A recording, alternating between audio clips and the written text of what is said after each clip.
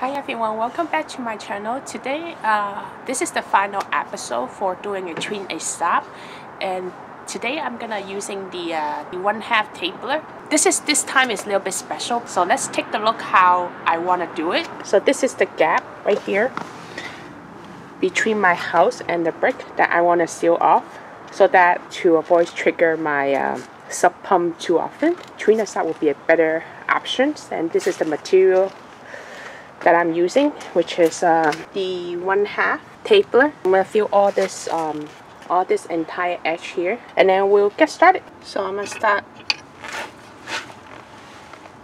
getting all the hair out.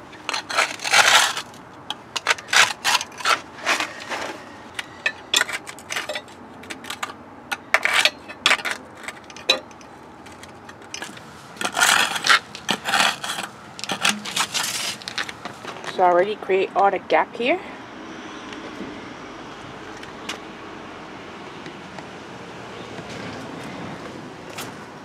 And it's ready to put a Trim-A-Slab now.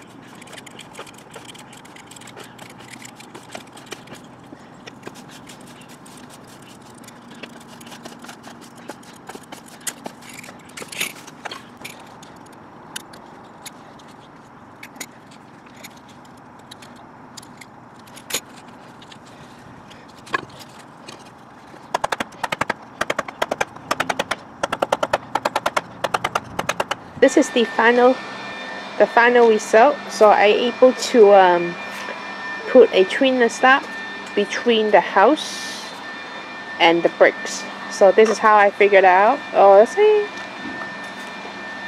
Yeah, it looks very pretty. It's also prevent water going in to the house. I mean, in future time, in case of leaking, as time's getting older and older, the house. Yeah, I really like the product. So This Trim-A-Slab not just using for concrete expansion joint, you can also use it for house in the gap between the house and brick. That's it for this video. Thank you for watching, and I'll see you the next video.